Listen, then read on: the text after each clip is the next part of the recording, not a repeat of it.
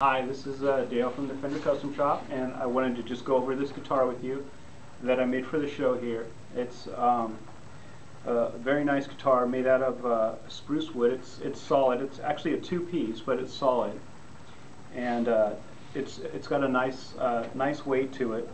And I picked spruce because I just think it really sounds. It's a sweet-sounding wood, kind of a nice overall balance and tone. And I put a one-piece tortoise guard on here because I just thought it looked rich. It had a nice rich look to it. And then I chose to put to make a flame maple neck just to accent the beauty of the wood. And this has Fat 50s in it, Abigail hand wounds. So it's a great sounding, great playing, and a beautiful looking guitar. So thank you very much.